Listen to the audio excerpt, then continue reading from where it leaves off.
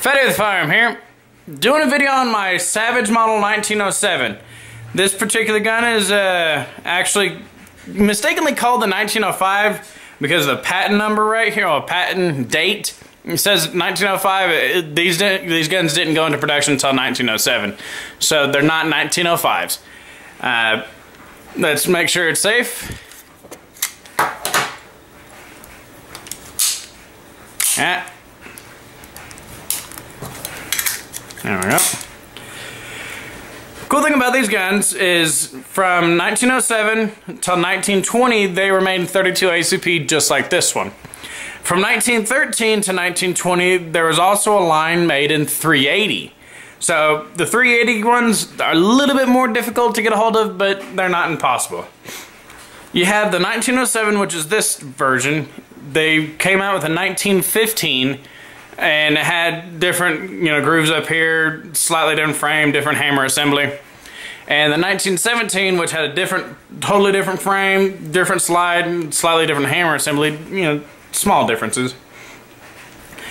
Interesting thing about this gun is it's the little brother of the gun designed to compete against the 1911 and the 1906 pistol trials for the U.S. military. And Savage made 288 of the 45 ACP versions of this, and I'll try to post a picture right about now.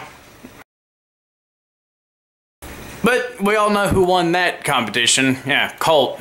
And there's a lot of thought that Colt cheated because Colt supplied the ammunition, and it is thought that the ammunition supplied was hotter than specs that were sent out for manufacturing and design of the 45 caliber versions of this.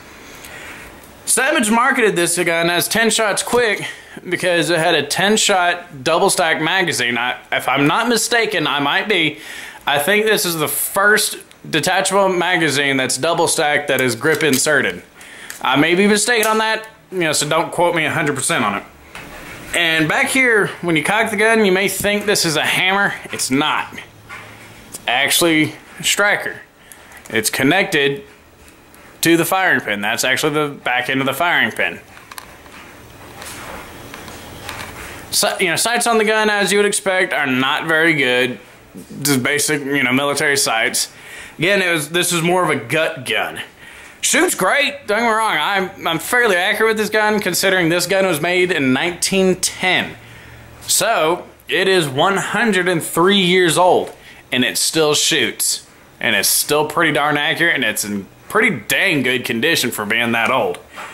So let's go to a quick shooting video and we'll be right back.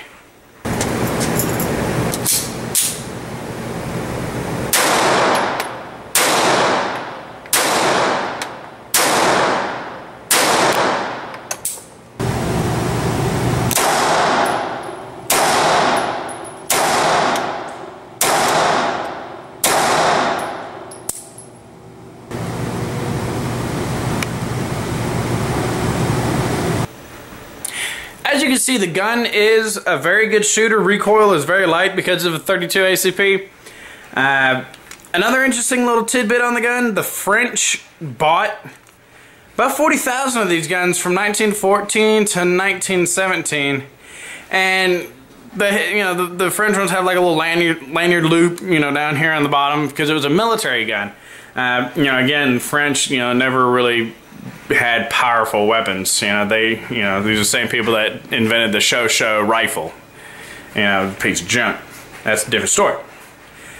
But let's show you a quick takedown because it's actually fairly easy to disassemble this gun. It's a hell of a lot easier than a 1911, and the 45 caliber version of this disassembled the exact same way. So drop the mag, rack the slide, and rotate the safety up to lock it. Take your fingers, pinch the hammer assembly back, and rotate it 90 degrees and pull it right out. Drop it while holding the trigger. There's a slide, recoil spring, barrel. Then in here,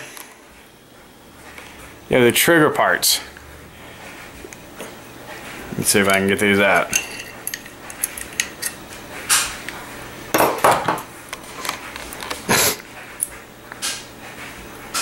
get the extension rod, or the trigger plunger, whatever this little part's called. And then you got the trigger itself. Some of the later models, like the 1915 or the 1917, have a trigger bar. That's what it's called, trigger bar. Haha. Have a trigger bar milled into the frame. You know, and it's an actual little piece that comes out on this side, but that's on the inside right here. This one doesn't have that. It's a more simplified design, I feel. I've yet to figure out how to take the safety out, and don't really think I need to. One thing, do not take off the grips. Do not do it. You will break these grips trying to get them off to clean the gun. Just leave the grips on. If you need, you know, if your grips are already cracked and broken, buy new ones and just slip them on. They slip straight in this way, you know, in grooves in the outer part of the frame. But do not try to take these off. You will break the grips. I've seen pictures doing it. I watched a video of a guy do it. It was kind of funny. Let's put it back together, actually. So you start with the trigger bar, rotate it down into place, and get everything lined up.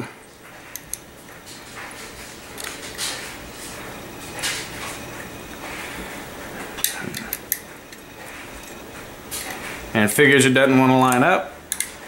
There we go.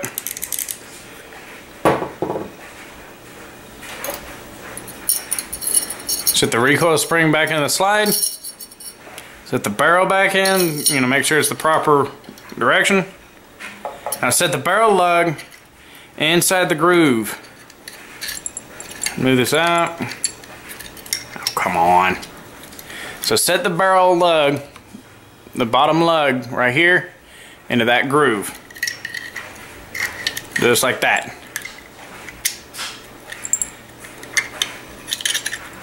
Get everything. It's hard to do this on camera. Back out. Take the slide all the way back and lock it in place. Take the hammer assembly, and I do not recommend taking this apart. A lot of little parts in here that are very difficult to get back in. I took it apart once and it was a booger to get back together. But just take it, put it in, you know, 90 degrees like that. Pinch the hammer down a little bit just to clear it. Get it flat. There you go. It's easy. If you have any questions on the gun or have, you know, more information on this pistol, please, in the description box below, you know, put it in there. I'm all open. I'll answer any questions. You know, it's a fun gun to shoot. If you liked the video, like, share, subscribe, and wait for more videos to come. It's Fatty with Firearm. Thanks for watching.